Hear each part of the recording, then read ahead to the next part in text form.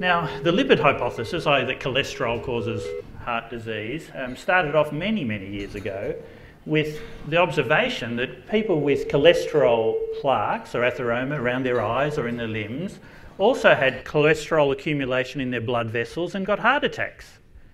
So it's not unfair that people thought cholesterol causes heart disease.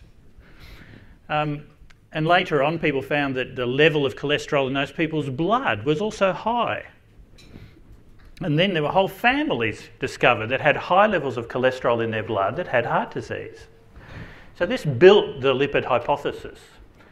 And just as we know that the cholesterol in the blood can gradually leak into the blood vessel wall, make a sort of fatty streak and then organise and create disaster and thrombosis, so too, when we were discovering blood, we sort of discovered the progression. Originally, all we could do is measure cholesterol and triglyceride.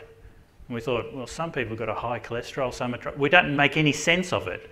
And then this guy, Fredricksen, who really invented the whole study of cholesterol and tripletosity, he looked at the blood samples from different people and found they look different. So some people, when you rest their blood, the chylomicrons, all the fat floats to the top.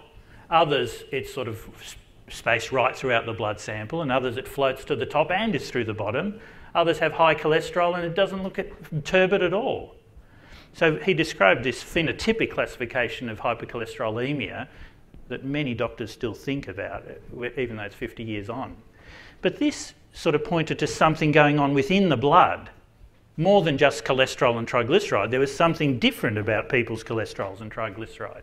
And this guy, John Goffman, the Americans invented the ultracentrifuge to separate uranium isotopes and create atomic bombs, but others tried to use it for even better uses like medicine, and they used it to separate the particles that contain the triglyceride and the cholesterol. And they found that some particles were very light or very low density lipoproteins, and some were very heavy density lipoproteins.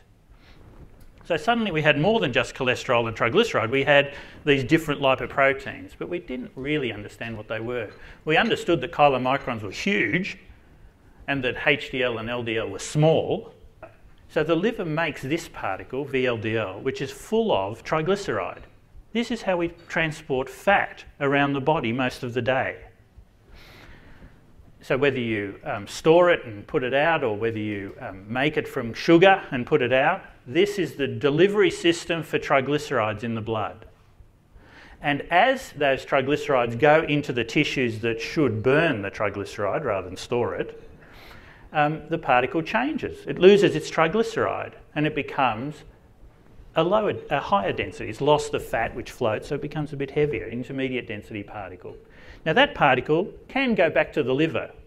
Now, some people it goes back early, some people it goes back later, but it can go back to the liver through this ApoE receptor. But it can stay out and lose virtually all of its triglyceride, and then it becomes the LDL particle.